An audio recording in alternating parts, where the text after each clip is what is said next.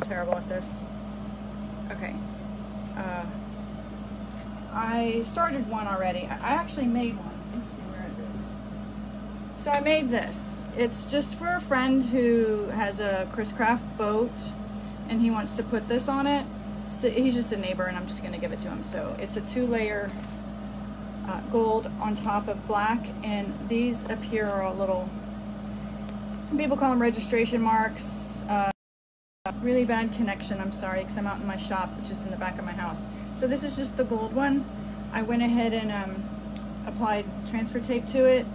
I turned it over and I peeled the backing away, and I left the decal on the transfer tape. And then I went ahead and put this back on here, leaving these exposed. So this is the bottom part, and I have taped it down so it doesn't bubble up. It'll help reduce some mistakes. Doesn't make it totally mistake-free, but so what you want to do is you want to line up these gold boxes with the black boxes. And I'm going to do that. I have to look directly above it. You hover. Okay, and it doesn't always seem to be perfect,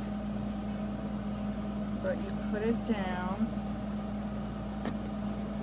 and then press it. And that last one didn't make it. I put it on my hand. I'll just peel that off. Put it in, I have a recycle bag. All right, so you press the top part down, and then you want to lift this up, and you're going to peel away the backing. Okay. And then you take your scraper and you scrape it down. And it just should, I'm not even looking at it, it just should line up. And it does. It does a great job. My hair is wet and it's dripping water all over it, sorry. Okay. Alright, that's it. I'm gonna take the tape off because I have one more to do. He's making, I don't know what he makes. He's working on things in his garage all the time, on his boat. He's got like vintage, my husband calling, but here it is, there's the second one. So now I'm gonna show you how to do the other one, the third one, and then you just have this extra. I always save this. The big pieces I save in case you need them. So what I did was in the software, I layered them, and I had just one set of these. So I cut the outer layer with the squares, and then I cut the inner layer with the squares. So these two are different sizes. The gold and the black are different sizes, but the square rectangles on top are exactly the same. So since this is the bottom layer, I'm going to tape that down so it doesn't bubble up. And then I'm going to apply transfer tape to the top one. Now, if you were doing a 2-layer and it had a tiny part, you don't cut your transfer tape to the tiny part, because the transfer tape is going to end up going over the whole thing. So it needs to be the size of whatever's on the bottom. These two are pretty close in size, so I make it the size really for either one. So see how this is bubbled up? You have to make sure you press it down. I should have taped it, but I'm kind of like an octopus. I use all my fingers differently. So you just line it up, start it in the center, and press it out. And then you want to scrape this down. And you want to make sure it's scraped down really well, so when you turn it over and peel away the top part, you see I'm using my fingers to hold it down and peel away. And if something comes up like that, came up, you just press it with your finger, it should stay. I'm using Oracal 651 adhesive vinyl, it's permanent adhesive.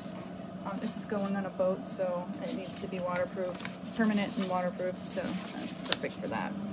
It's going on something flat, so the fact that it's calendared, it doesn't need to be cast, it doesn't need to be 751 or 951, that's thin to go over rivets and seams.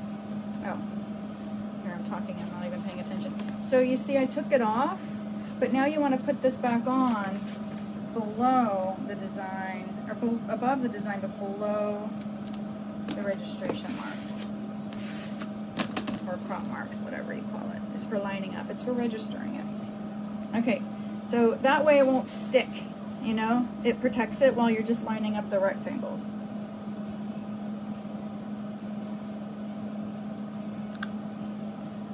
It's a little bit high on one side. Hopefully it'll be okay.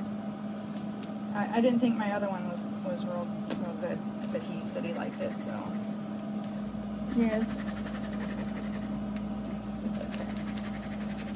It's not being on. It's not being put on any. I'm not selling it. It's not being put on anything being sold, so it doesn't have to be. Oh, and look what I did there.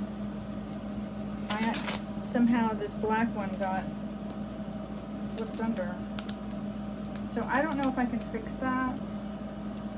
If I can't, then I'll just make them another one. Just another C. It looks like I probably can fix it. I'll just lift it up. Try to do it without poking any holes. And then I'll flip it.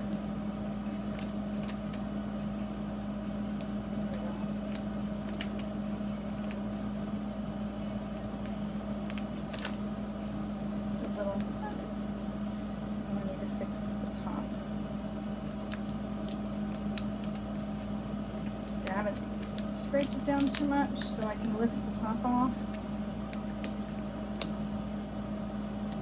These tweezers are very handy. I recommend getting pointy tweezers. I actually sell them in my shop. They're black. It's not V's, but they're pretty much the same. Yeah, I probably have to do this C over again, but he doesn't need these right away because he's building something out of wood.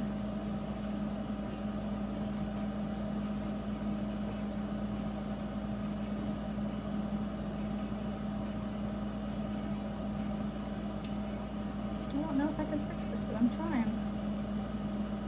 Okay. Alright, so let's place this down. Let's put this over it.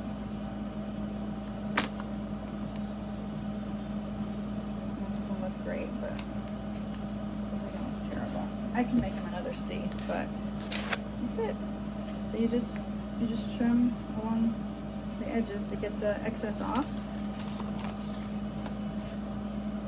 or you can even just lift this up and peel these away.